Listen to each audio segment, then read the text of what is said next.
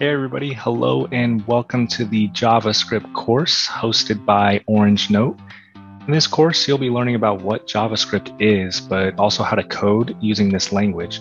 You're going to learn how to bring your HTML and CSS to life, and we will go deeper into what that means in the course. So my name is Trinidad Ramirez, and I will be your instructor for this course. You can call me Mr. Ramirez or Mr. Trin. Either one is fine with me. A little bit about myself. I am currently studying computer science at California State University, Monterey Bay. For those of you who don't know, it's located in Seaside, just 5 minutes away from the beach.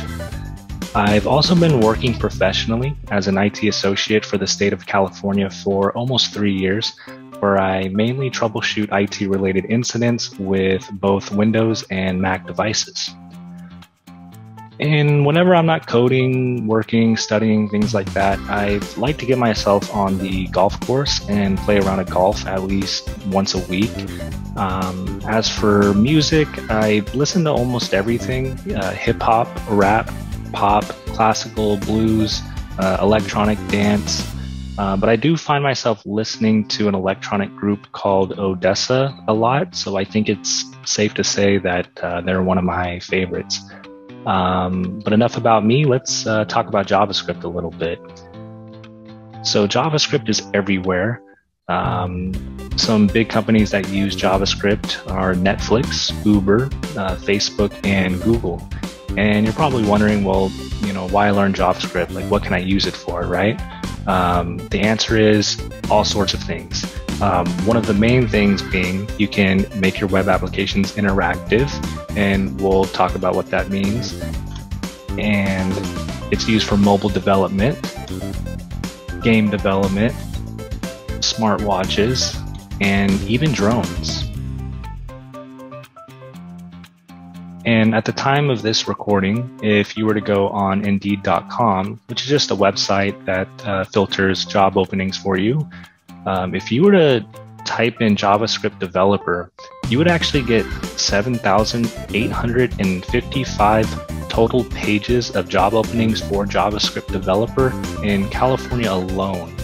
So it's probably a good thing that you guys are learning JavaScript early. But let's talk about the syllabus. So what are you going to learn in this course?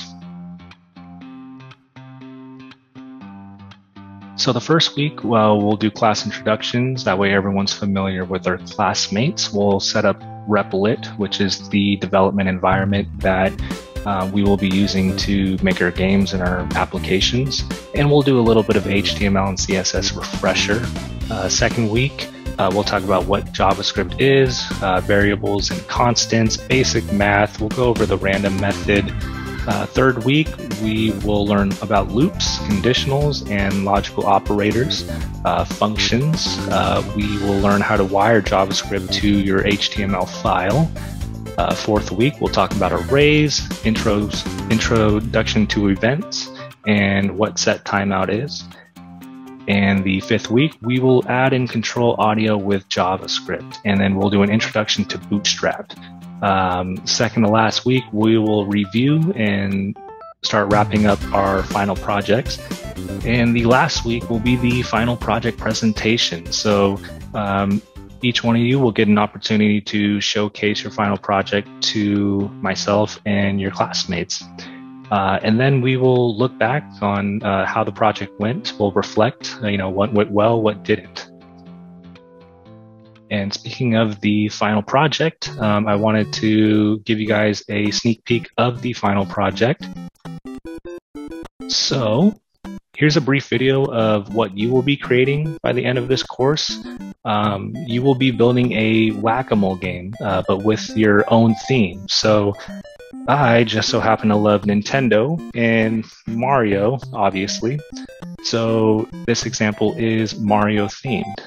So maybe you like Disney or Spider-Man, whatever it may be, you'll be equipped with the necessary skills to be able to build this game. And I will be there to help you every step of the way.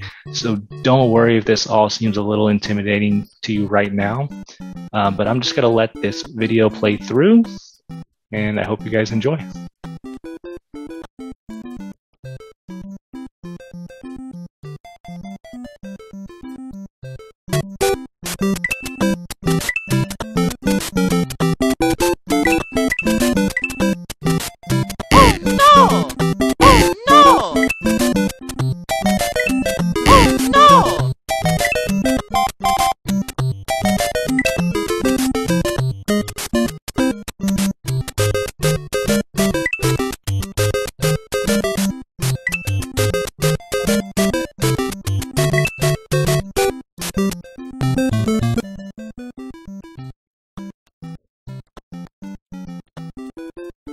All right, and that is just a brief idea of what your final project will do. So it uses HTML, CSS, and JavaScript. As you can see, you're going to use HTML to set up the heading, some text, the background, images.